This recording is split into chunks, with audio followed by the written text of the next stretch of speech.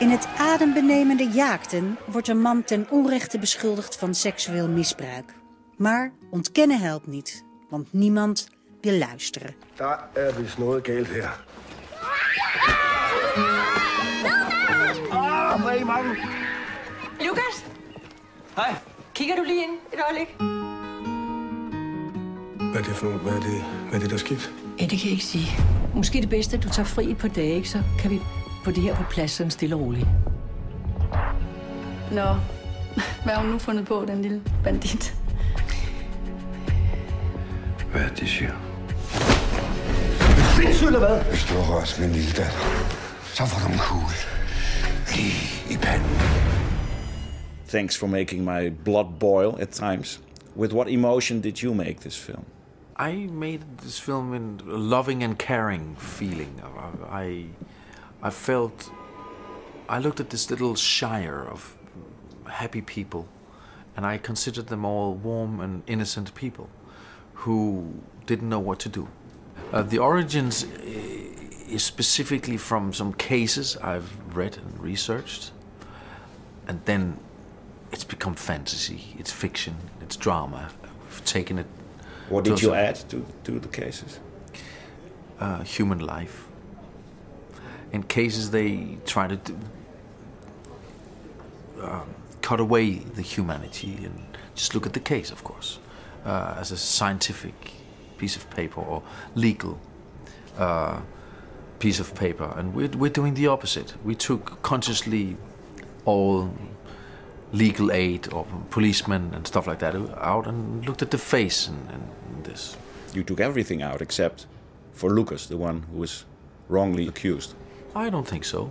There's some people and a dog and stuff around him. No, that's true, but we focus on how he is going through this hell, which sort of... Yeah, in some of the cases that I read, the typical thing is that more people are being put in prison. It's like almost, pedophile rings. And in this one, we put all the pressure on our main character. Jeg har lavet sådan noget saftevand her, så hvis du vil have det at drikke, så kan du også have. Tak. Nå, prøv at høre. Vi bliver nødt til lige at tale om det her. Ja. Hvad er det, de siger? Hvad? Spørger du mig om det? Ja. Det skal du spørge din datter om. Jeg ved ingenting. Jeg får næsten ikke noget at vide. Men det er helt ude af proportioner nu. Så jeg tænkte, dig og mig, vi skal sætte os ned stille og roligt, finde ud af, hvad der er sket, og så bliver vi nødt til at gå op til Greta og få styr på det her, inden det går helt amok.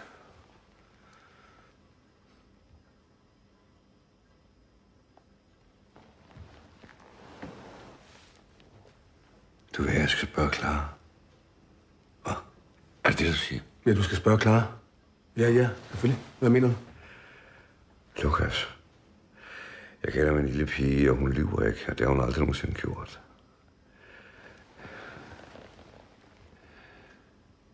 Så hvorfor skulle hun lyve nu? It's never in doubt that he did not molest the child. Why not? I found it uninteresting to have this doubt. I don't like this kind of thriller manipulation that you don't know who to believe. I like it, but not for this film. For this film, I found it interesting to devote to how it was to be the victim. No, I totally agree. And for me, it didn't work like that. But a colleague of mine actually still suspected some wrongdoings, which is impossible to deal with. We did everything we could with the camera angles and to avoid that he looked like a child molester. But the audience is trained to be suspicious, and that's what we are up against, and that was difficult. I'm going to put it on the poster when it. Seriously. Do it. No, it's in the trailer. An innocent man, because I find it. That's not what I want. But also, when people saw Festen some years ago, a lot of people, not quite some people, thought he may be lying. This young man. So it's out of my control.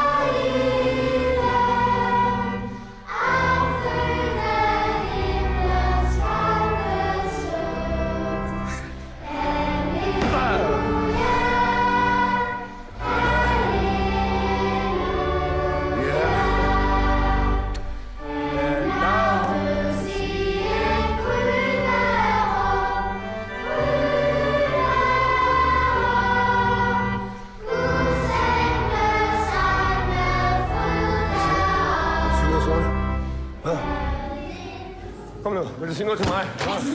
Fanden laver du, mand? Vil du sige noget til mig? Hold op, Lukas. Vil du sige noget til mig? Hvad? Kom nu! Hold op, Lukas. Tag det roligt. Hele byen står og hører på dig, mand. Tag det roligt, ikke? Sig det! Tag det roligt, Lukas. Hold mig af, Lukas. Så kom! Hvad vil du sige, mand? Hvad vil du... Stop ham! Apart from the script, what did you use to build Lucas?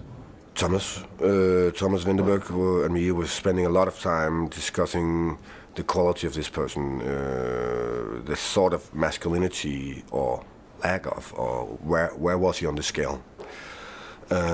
And we decided that he was a civilized person, that we will deal with this matter in a civilized way, but he was also stubborn. He confronted everybody with questions about who said that, why is that.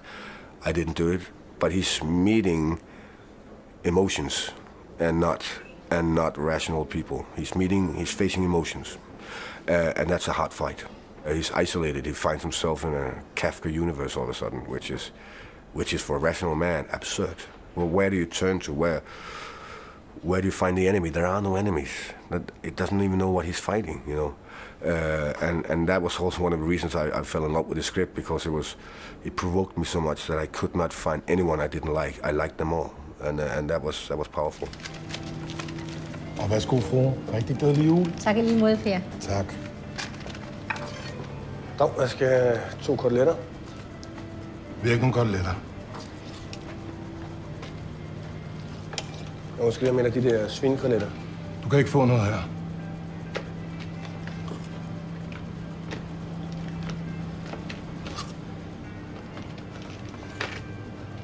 Jeg har ret til at købe ind her. Du skal gå nu. Smut med dig. Jeg vil gerne have 2 koteletter.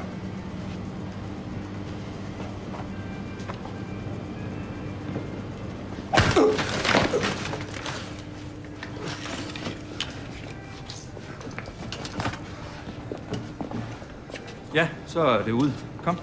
Afsted med dig. Du skal ikke komme her. Jeg må da ikke slå. Du skal ikke være her mere. Du må da ikke slå på det. Jeg siger det stille og Du roligt. kan da ikke slå på den måde, det. You're a very famous actor, so people write about you all the time. Have you ever been confronted with malicious lies? Yeah. But I mean, it's slightly different from what we're dealing with in this film, because that's a snowball kind of effect. If you get a malicious lie in the media, it's a giant snowball right away. and it's like, there are no rumors, it's just facts, you know. Which one was that? Oh, Or the worst one? I can't remember. There's so many. So. But that means that you simply forget them and try to forget them. It's not always you can. I mean, but luckily it's in those kind of medias where people tend to know that it's let's take off 99%. But I mean, it's part of the game. Nobody likes it. Everybody hates it. But hey, what can you do?